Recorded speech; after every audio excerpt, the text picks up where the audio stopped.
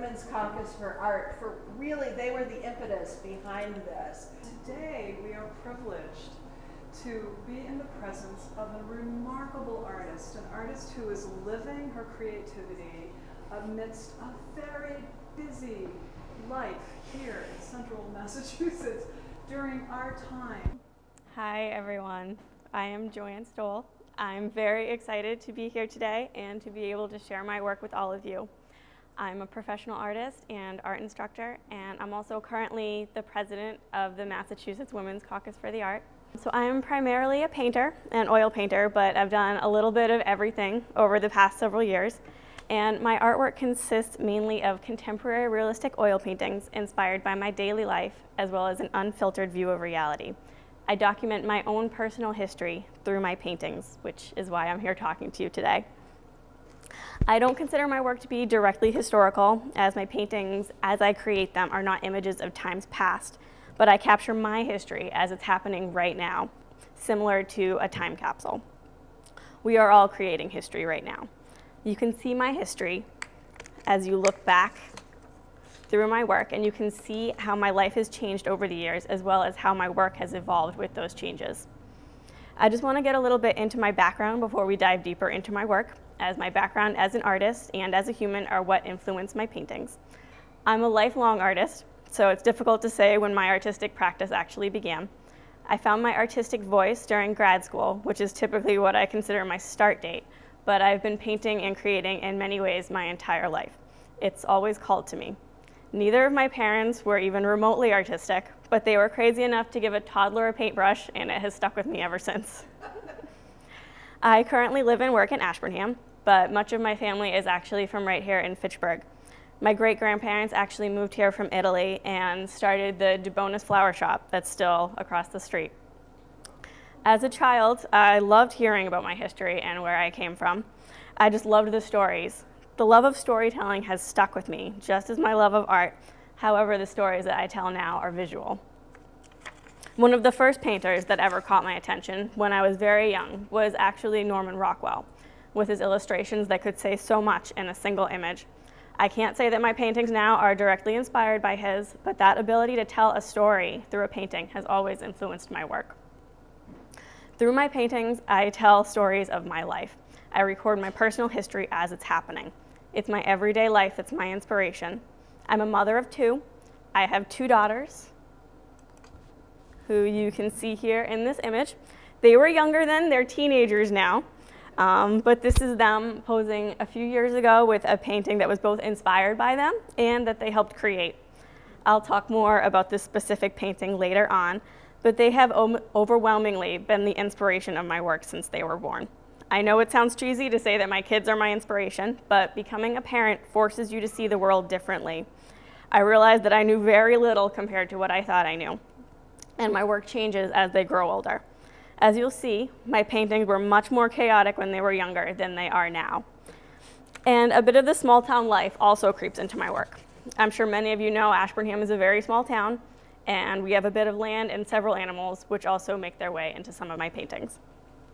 My life is certainly not the most exciting, not to say that it isn't at all. After all, anyone with teenagers knows that they keep you on your toes, but it's real. I don't try to glamorize anything, not through my work or in life.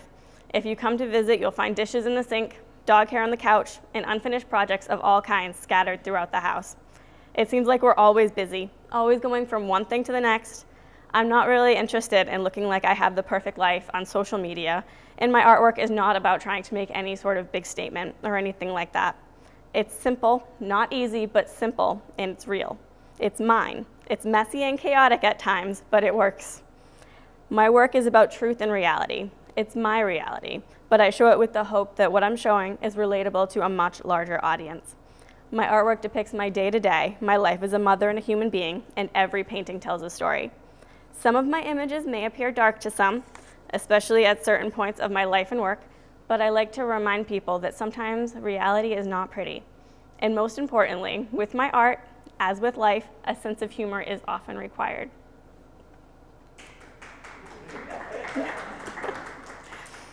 Now I'd like to get into some of my work. I tend to work in a series at a time, Here you can see my main 3 bodies of work from the past decade, roughly. Each series is slightly different in terms of overall style and materials. It also each has its own main idea. I will get into each individually, but they're each unified by my overlying theme of reality and my use of black outlining. They are also all primarily oil paintings. With all of my work, I paint in a style that I consider to be contemporary simplified realism, which seems appropriate for my topic. I also use the black outlining throughout my paintings, as I've always been drawn to the boldness of the black paint, and I feel like the outlining pulls my work closer to illustration and the idea of storytelling. The black outlining also helps unify each piece regardless of the series.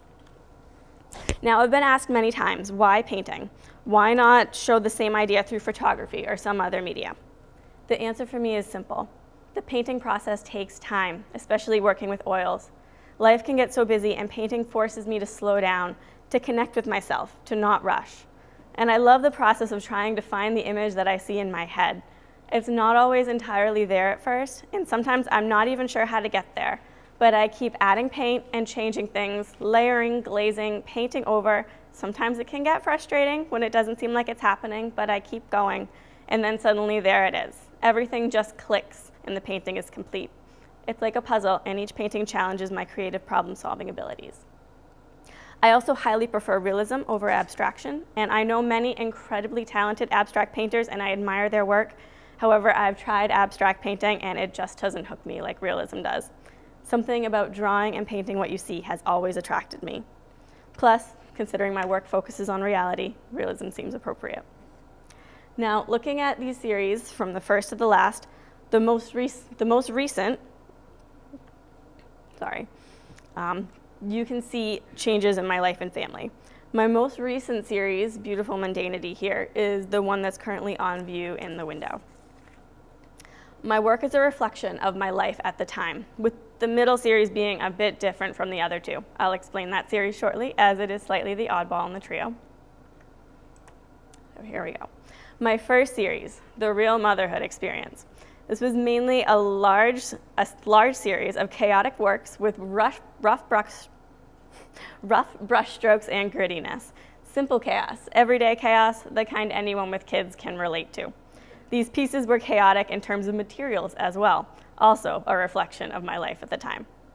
This series began while I was working on my MFA in Visual Arts at Lesley University College of Art and Design. It's the first work that I created that I would consider to have my voice. This step would simply not have happened if it weren't for some simple yet incredibly impactful advice. The first bit of advice, something I've heard many times before, and I'm sure many of you have heard as well, was simply to paint what you know. So simple and so obvious, and yet it took years for this to finally make sense to me.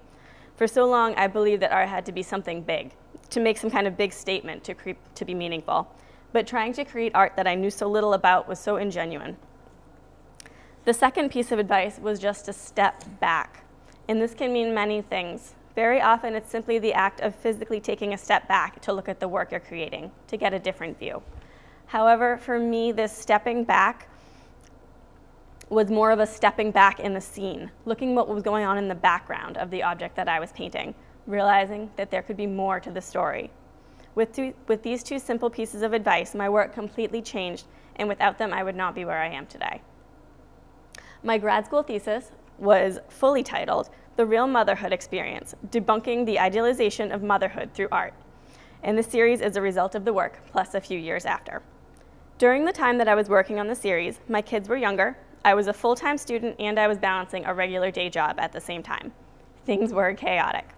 My work was also chaotic in many ways, both intentionally and as a result of my life. This series grew from a fascination with the near constant idealization of motherhood, both in our society and in art. I felt like I was constantly seeing these perfected views of motherhood that led to unrealistic expectations. I realized that there's a common misconception in motherhood, that it should be wonderful all the time, and if it's not, the mother must be doing something wrong. While this misconception is far from true, there is still so much pressure and judgment placed on mothers today, especially young mothers. Pressure from other mothers, parents, and non-parents. It creates unreachable standards and a great deal of stress when we constantly fail to live up to the expectations. As a mother of 2, I quickly realized that this perfection was rare to non-existent. I was tired of being told that motherhood was supposed to be the most wonderful, beautiful experience of my life, that I was supposed to enjoy playing on the floor with my children for hours, dressing them in perfectly matching outfits, and constantly posting pictures of them on social media with the hashtag, I love being a mom. Of course, if this is for you, all the more power to you. But that was not my experience. And I've come to find that that wasn't what most of mothers experienced as well. I was tired. My house was constantly messy. Regardless of how much a mother loves her children, there's no denying that being a mother is both stressful and exhausting. So I decided to capture the reality of my experience through this series. I chose to embrace the chaos. I created a series of work that was not meant to be pretty, because again, reality is not always pretty. I captured the daily realities of motherhood, completely unidealized. I painted scenes of daily life as a mother, shown in ways that I hope others can relate to as well. Most of my work in the series was large scale, as I found that the larger I worked, the more of myself and my emotions I could fit into the series. The larger works allowed my entire body to become part of the painting process at times, and to be able to actually alleviate some of the stress of being a parent through the paint. My use of bold, black outlining combined with scraped, gritty surfaces and dramatic colors were both in response to the highly idealized images of motherhood, and were also my way of better expressing the true chaos of my experience. My style is also partially influenced by German expressionism, with the dark color palette and the brushstrokes full of emotion. I focused on the scene, the whole story. In many of my paintings, I made the decision to eliminate the actual figure of the child and instead put the emphasis on the traces they leave behind. The actual physical traces even become part of some of these paintings. I found that sometimes the work could be more about them when they're not there. It therefore became more about the mess and the residue that follows everywhere they go.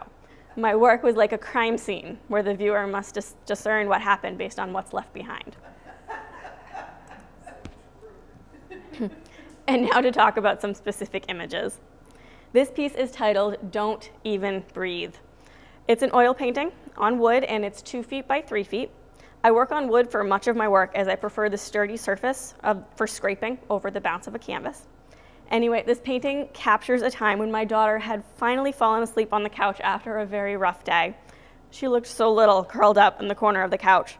The house suddenly felt eerily quiet, and I was worried that even the slightest noise would wake her and we would have to start all over again. Even the blanket on the arm of the couch, painted almost as though it was snake-like, was a threat.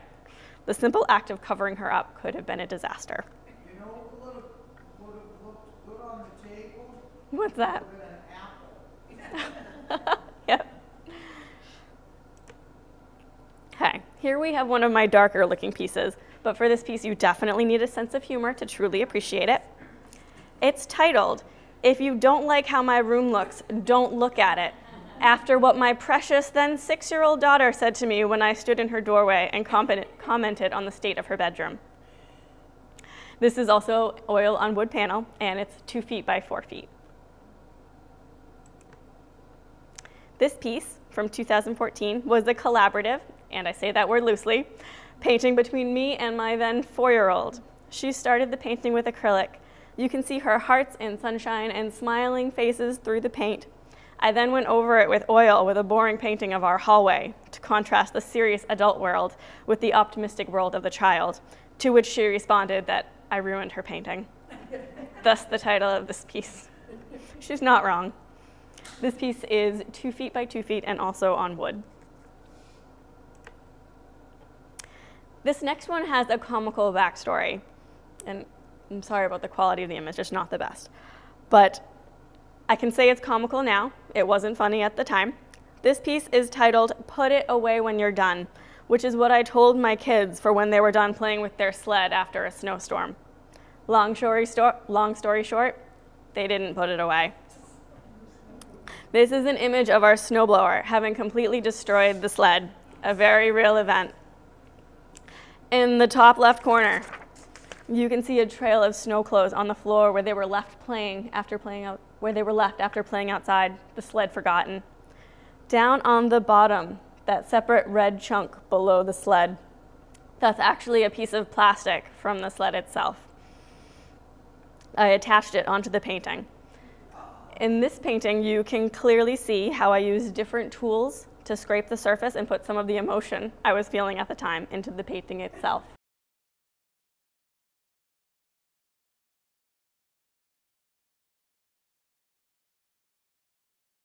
My largest at 7.5 feet by 4 feet.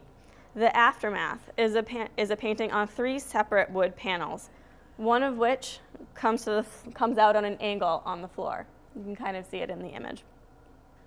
In this piece, I took the idea of including the physical objects left behind, like the plastic from the sled, a step further. The bottom panel is painted to look like our wood floors, but the items on the floor are the actual physical items that my kids have left lying around. Dolls, drawing supplies, crumpled paper, a half-eaten lollipop. For the panel on the left, you can see it in the larger picture.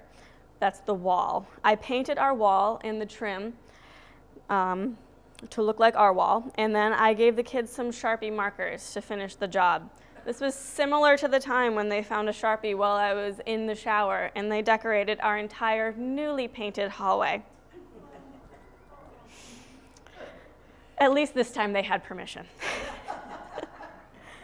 Then the third panel, on the right, the largest panel, shows the scene in my living room as a whole, with all the chaos painted in my style with the black outlining throughout.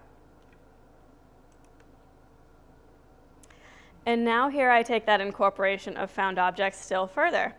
This time, I started by attaching the found objects, again, things that my kids had left behind, to the panel, and then I primed and painted over on top of the objects.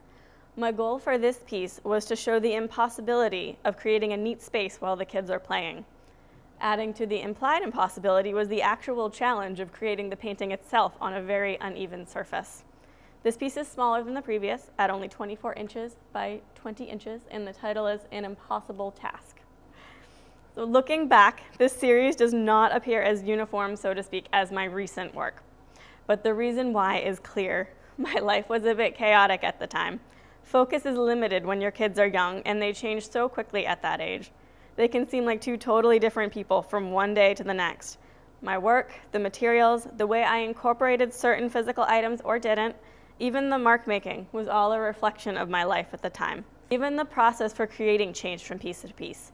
Some would start with sketches, some would happen directly on the final surface. I would almost always use reference photos, as I still do, but how many and for what purpose would change depending on the painting.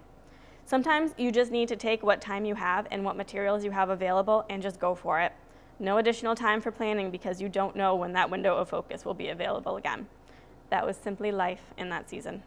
Now I would like to introduce you to my Battle Scars series. I'm very excited about this series, and I hope you will be able to see why. Battle Scars is a series of paintings depicting the female postpartum body. The paintings show up-close views of stretch marks and C-section scars of 12 women who will remain anonymous. I created them so that they would appear to be abstract to the unaware viewer, to draw the viewer in, to get them to look. As with my last series, I chose to paint that which we don't talk about. This series grew out of my own insecurities. I can relate to the countless number of mothers feeling insecure about their bodies after childbirth. I remember, even while pregnant, just how many well-meaning people would ask me about my stretch marks. Mainly, how I was planning to get rid of them and get my body back after. As though bringing a new life into the world wasn't good enough, I also needed to look good while doing it. I spent years after my children were born feeling like my body was now something to hide and feel ashamed of. Like I said, my children are now teenagers, but those marks never went away. They are a permanent part of my body. They are my history, and they tell the story of how my children came into the world. It took years after my kids were born to finally realize that those marks were a sign of strength, not of weakness. Like a soldier's scars from battle, my stretch marks are my battle scars. I then forced myself out of my comfort zone and created my first battle scars painting, shown here. It's smaller than the other 12 paintings in the series. This one is only 2 feet by 2 feet, and it's based on my own body. I immediately realized that this painting couldn't stand alone. I reached out to other mothers that I knew, told them my story and what I was creating, and showed them my first painting. I was surprised and so grateful for just how many mothers were willing to open up and share their story with me. I received photos from 12 mothers, all at different stages in their motherhood journey. I asked for their stories. I asked if there were any colors that they felt best represented their personal experience. Every story was different. Every mark and every scar was different. I did my best to capture each individual story of strength and life, and just like that, the Battle Scars series was born. Here you can see each of the images side by side and how each one is completely is completely different to the ones next to it. The scar patterns are created from the photos that were provided from the 12 models, and the colors and titles are all representative of their unique experiences. I wanted each of these pieces to show the strength of the individual mother, and I wanted the women to feel empowered for what their bodies have done, not insecure. Further, I wanted the viewer to see the paintings as something beautiful, both before and after realizing what they are. Each of these paintings represents a deeply personal experience for a specific mother. Every line and every stretch mark tells a story. I created this series to bring to light something that should be celebrated and viewed as a sign of strength, not something that needs to be fixed. These paintings, therefore, show another reality of motherhood, but in a way much different than my last series. The process for creating each of these paintings was similar. They all started with a photo from the model. From there, I would clarify the image as much as possible on the computer without losing the distinct, unique scar patterns. I wanted the marks to be as close to exact as possible so that they could accurately capture each individual. I would then create a unique color palette before moving on to the canvas. Each painting was created on a 3-foot by 3-foot canvas. First, I'd coat the canvas with a flat coat of acrylic, the color dependent on the color palette for the specific model. Then the marks would be transferred in black on top. The rest of the painting came from layers of glazing color on top of the marks until finished. Glazing is when thin coats of transparent paint go on top. This first piece is titled Night and Day. This was a mother who had 2 pregnancies with 2 very different experiences. She said they were, her words, like night and day, thus the title. She told me that her first pregnancy was a carefree experience. However, her second was full of worry and anxiety due to several losses before being able to get pregnant again. Here that is represented as night and day. Now we have triple strength. Again, we have a mother who had a very difficult time trying to become pregnant. After a long time of trying, she found herself pregnant, not with 1 child, but with 3. She's one of the strongest women I know. Life through fire comes from the story this mother told me about how her stretch marks spread like wildfire. One minute they weren't there, and the next they covered much of her body, and they burned, she told me. So now I'm moving on to my most recent series, Beautiful Mundanity. Although this body of work is not yet completed, I'm very excited about where it's going. This series is similar to the Real Motherhood experience, but with smaller works, more refined, clearer brushstrokes, and a much calmer feel overall. Here again, my work continues to focus on reality and telling stories. Life is different now than when my kids were younger. I wouldn't call it calm by any means. I now spend every evening driving them from one activity to another, but at least now I can disappear into my studio for a bit without worrying about whether the house will still be standing when I return. That change has resulted in a change in how I work, as well as a change in the work itself, and I'm very pleased with the results. My process has slowed down a bit, and the mood created in the images is somewhat slower than the chaotic images of the Real Motherhood experience. I continue to attempt to capture the struggles of being a mother and a human being, as well as the quiet moments that often go unappreciated. This series specifically focuses on simple realities, the day-to-day, the mundane. Recently, I've found that it's becoming increasingly challenging to know what's real. We live in a time of extreme excess, extreme busyness. Social media takes over everything. Everything is just too much input, too busy, too fast. We can have whatever we want, whenever we want, but what do we want? This is a question I found myself asking while trying to constantly filter what's real from what's just noise. This series of paintings has grown out of that soul searching. These works are an attempt to remind myself to focus on what matters, of what is real when it seems like the world is spinning too fast. What is real may not always be what is the most exciting, but it's true and it's what grounds us. Through my work, I am trying to intentionally stop and appreciate the simple things that often get ignored in our hectic lives. As you can see, my style has changed somewhat over the years, but the black outlining remains. I continue to use oils, as I just love the fluidity of the oil paint, and I also continue to paint primarily on wood panel, again because I love the firm surface. I feel that the smoother surface is better for the illustrative qualities in these pieces that I desire. I break an art rule by adding pure white and pure black to each of these pieces. I was always taught never to add black because it deadens a painting, but I disagree. And I just can't get enough of that lamp black. I really feel that it adds to the contrast, which is very important to these recent works. The high contrast really brings the viewer in and helps keep them there. And life would be pretty boring without contrast. This painting here, which you can also see in the front window, is titled Lived In, and it's one of my favorites. In this piece, I wanted to capture a typical day in the winter in my home. This is my living room.